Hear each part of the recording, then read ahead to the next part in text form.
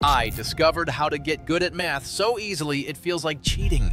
You know that pathetic moment when you stare at a math problem for 20 minutes straight while some Asian kid has already finished half the test? Oh yeah, makes you feel like an idiot. But the problem isn't that you just suck at math. It's because you've been learning it the slow, brain-dead way they force-feed you in school. And that changes today, because I'm going to show you 7 dead simple things you need to do to finally stop sucking at math. So let's get started. 7. Be obsessed with fundamentals. Oh, look at you waltzing into calculus like some math Disney princess, thinking you're special just because you watched one YouTube video on integrals. Sit your delusional royal ass down. You can't even do long division without using your fingers, but you're out here acting like you're ready to solve quantum physics. But that's not ambition. That's stupidity in a prom dress. Asian students don't waste time pretending. They drill over and over because they get it. Math is like building a skyscraper. You don't start with the rooftop pool and penthouse jacuzzi. You start by digging a fat, ugly hole in the ground and pouring a shit ton of concrete. That's your fractions, your multiplication tables, your long division. If your foundation's trash, everything else is too. So, you need to be obsessed with the fundamentals, idiot. But most of you clowns want to skip straight to the top floor and start popping champagne with your imaginary math skills. Just try actually learning the damn basics first. 6. Break the problem into parts. Oh no, you're stuck again. Shocking. Bet you looked at the problem for 17 seconds and said, "Math's just not my thing." Shut up, idiot. Math isn't a personality trait, it's a skill. And guess what? Skills are built, not inherited. Take that big scary problem and chop it into smaller chunks like you're Gordon Ramsay filleting a confused fish. If it's geometry with a unit circle, break it into, what the hell is the unit circle? What the hell are radians? And why is this even on my test? You're not solving a mystery, you're following a recipe. Break it down step by step. Now look, I'm not saying you can't check the answer. Of course you can, princess.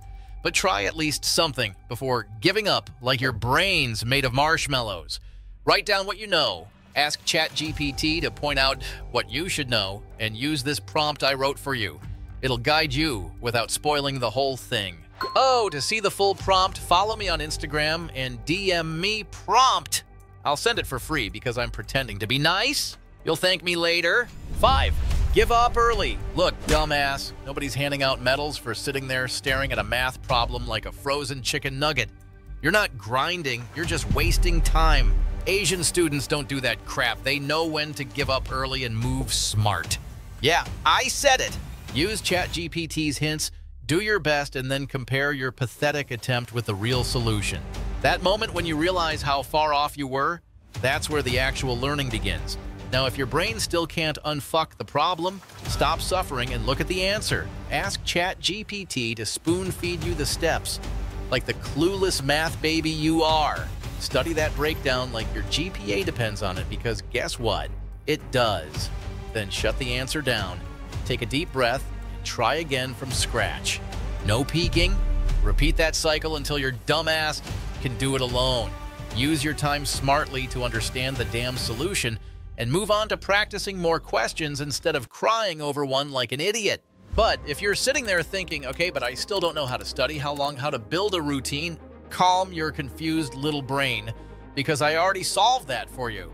I built a system that's helping students around the world study 80% less and still get top grade. It's the same system I used to get into the #1 university in Latin America, competing for one of just 12 spots out of thousands with 0 prep course, 0 private tutor, just this strategy. And the best part? It works even if you think you're a bad student or just not smart enough. So don't be an idiot, click the link in the description and watch my free masterclass where I break down the exact study system that can skyrocket your grades without sacrificing your free time like a fool. 4. Practice in multiple ways. Oh wow, you solved one math problem and now you think you're Einstein. Sit down, idiot. Real students, like the Asian ones mopping the floor with your GPA, don't just solve a problem once and pat themselves on the back like they deserve a trophy. No, they solve the same damn problem 3 different ways. Why? Because they're not trying to just get the right answer. They're trying to make sure the concept is tattooed on their brain forever. Factoring, quadratic formula, completing the square, they do it all. Then they'll solve a system of equations using substitution, elimination, and matrices just for fun. They'll find the area of a triangle with the basic formula, then with trigonometry, and then Heron's formula just to flex. Meanwhile, you're over here crying because you had to flip the minus sign and your world fell apart. 3. Keep an error notebook. Oh no, you made a mistake. Poor baby. Did it hurt your fragile little ego? Ha ha ha ha ha. Meanwhile, Asian students are over here cataloging their screw-ups like Pokemon cards. Yeah, they've got a whole damn notebook with one side for solving and the other for documenting every dumbass move they made. Why? Because they actually want to learn from their failures instead of crying. Every time they mess up, they go full Sherlock Holmes on that shit. Was this a careless mistake? Did I forget a negative sign again, you stupid donkey? They don't hide their errors under the rug like you, princess. They shine a flashlight on them and go, hey, look at this mess. Let's never do that again. Mistakes aren't embarrassing. They're free lessons, idiot. 2. Repeat with intention and practice under pressure. Asian students understand where that formula came from, why it works, and how to weaponize it like a sniper rifle. And then they drill it so many times they could write it backwards in their sleep while juggling flaming calculators. You're out here barely remembering the quadratic formula, and they've already married it, had 3 kids, and sent it to college. But it doesn't stop there. Oh no! While you're solving one problem every 30 minutes with lo-fi beats and snacks, they're cranking through 10 problems in 20 minutes, stopwatch ticking, palms sweaty like it's the damn Olympics. Why? Because they simulate the pressure.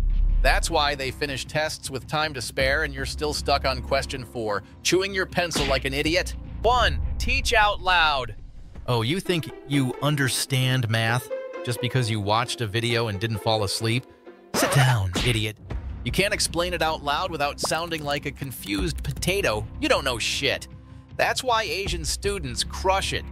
They teach what they learn out loud to their siblings, their friends, their dog. A damn pillow doesn't matter.